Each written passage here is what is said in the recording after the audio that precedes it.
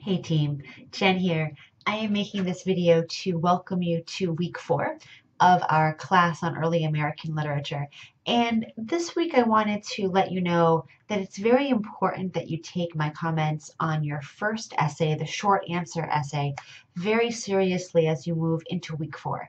Because in week 4 you have your first formal academic essay due, and the comments that I've left for you can really give you some helpful insights into how you can make that the forthcoming essay stronger.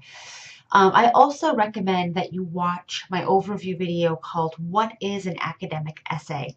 You can find that on my YouTube channel. That'll take you through the specifics of what exactly this genre is that you're asked to write in college.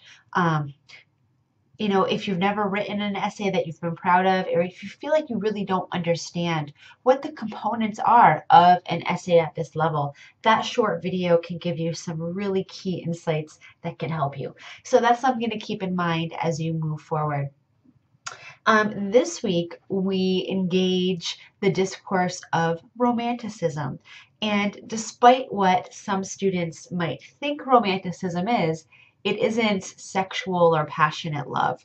Romanticism defines a very particular period in American and also European history in the arts. And this week, we're going to hone in on a couple of the key romantic concepts that really had weight in America, particularly concerning the way that the natives were romanticized.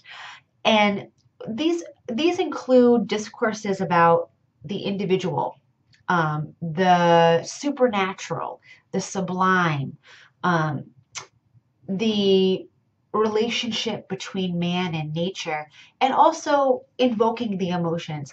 And as you read the works this week by Cooper and by Irving, I want you to think about which emotions these authors seem to invoke. So instead of being very broad as you read these texts, I want you to really practice your close reading this week and hone in on what do you see as the primary emotions that inform these writings?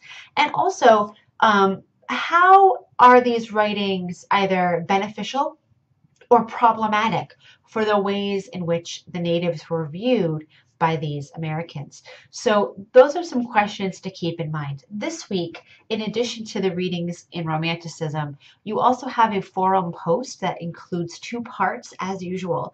And as usual, I want to encourage you to add an additional part where you offer any insights that seem really interesting for you from the readings, apart from the topics that the prompt brings up. As always, your prompt needs to be accompanied by at least 2 peer responses, and you know already that I love you to be really engaged in the forum. So if you could offer more than that, that would be really helpful. Also, when you see me responding in a thread, please jump into the conversation. That is me trying to conjure up heated debate. So I'd really appreciate responses to my responses that can be really helpful for initiating a deeper discussion of the text. This week as well, as I mentioned, you also have your first formal essay. I have a lot of resources for you on my YouTube channel for anybody who just feels insecure about what the academic essay is. And everybody should feel insecure. It's a very slippery genre, and I offer some tips there that can help you. I'm also available for you during online office hours. I hope that you guys have a fantastic week this week, that you really enjoy yourselves and you really enjoy these readings. They're so pertinent to our daily lives and to what's going on here in the 21st century. I will see you here next time, same place. Bye for now.